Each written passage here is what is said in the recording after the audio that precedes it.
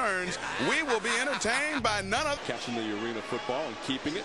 Head start now for Kenny Henderson, top of your screen. Instead, it's Mitchell underneath.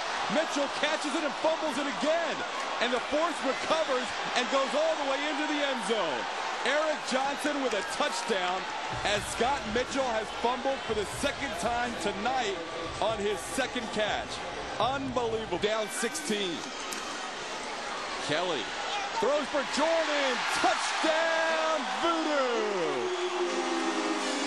James Jordan with a touchdown. One last prayer in the end zone, or another, you won't even worry about that. They'll just have Bryson run out the clock. And Bryson's hit hard at the end of the first half. I mean, he was expecting something nice and easy going into the locker room, and he got a little first catch in the Arena Football League career of Joe Horn. Ooh, nice. Down over the rail. Yeah. He knows how to do it. He knows how to do it. Another look. Fully Jackson, the man in motion.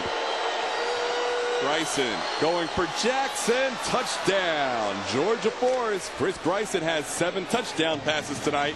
He had 10 against Vegas 2 weeks ago. He had 10 against Dallas last week, and now he... I can't say the same for the officiating crews in Utah and Austin this year. They did not do a very good job, as Troy Bergeron has yet another touchdown, as does Chris Bryson. Bryson with 9 now. He had 10 the last 2 weeks. He keeps that roll going. Bergeron kicks the ball off the scoreboard. It hits Henry Taylor in the head.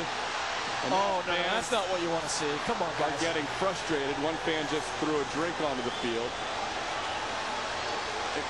2 drinks.